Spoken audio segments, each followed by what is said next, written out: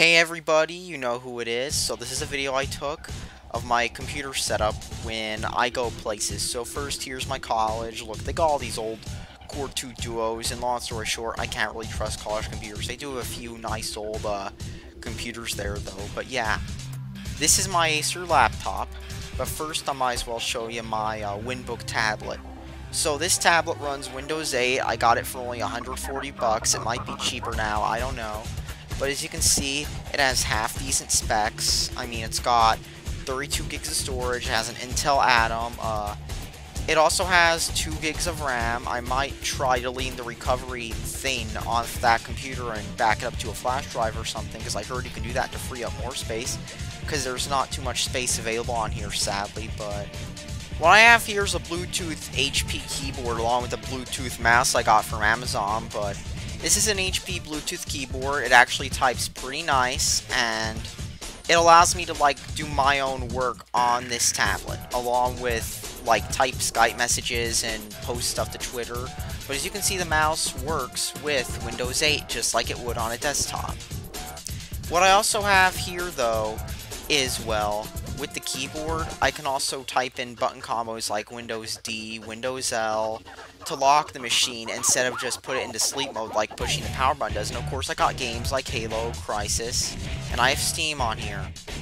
So now here's my Acer laptop with Linux on it, and as you can see I have CDE on here, and it's pretty much a desktop environment that they used on older versions of Unix and Linux and stuff. But basically it gives me that sick 90s look.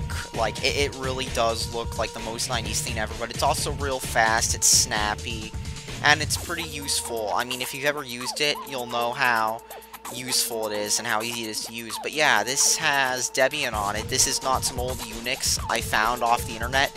This is Debian, Wheezy. And I can run apps on here such as Iceweasel, and of course LibreOffice and other apps just like that. For example, LibreOffice, I can open that thing up quickly and it works just fine on this desktop environment and this laptop, which is really just an old netbook with 2 gigs of RAM and an Intel Atom. So it's pretty old stuff, but I do have an extended life battery in it, so I get good battery life, and of course I can type stuff on it. But yeah, it also comes with some nice screensavers too, such as the usual CDE screensavers, but of course there are a few bugs like Maximize using Windows makes them way too big, but I think that's to do more with the fact that this is a tiny screen.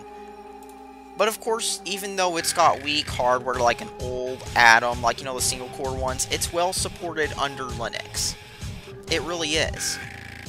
The GPU, for example, comes with the drivers, and did I mention that with the Wi-Fi card in it, it also does not require firmware, so literally all I have to do is put the Debian CD in and install, because it does not require any sort of firmware from a flash drive or any of that stuff whatsoever. And this makes it really nice because I don't have to go through any inconvenience or give up, quote, freedom just to use the Wi-Fi on this computer. Of course, it doesn't connect to my college network, so I've got all these computers, my tablet, and of course my laptop connected through my phone Wi-Fi. But this tablet does have some nice ports on it, like HDMI, USB 3.0, and I've got a micro SD card in it. So as you can see with this nice setup, I'm all ready to go no matter where I am, because both of these get pretty good battery life, even when I push them.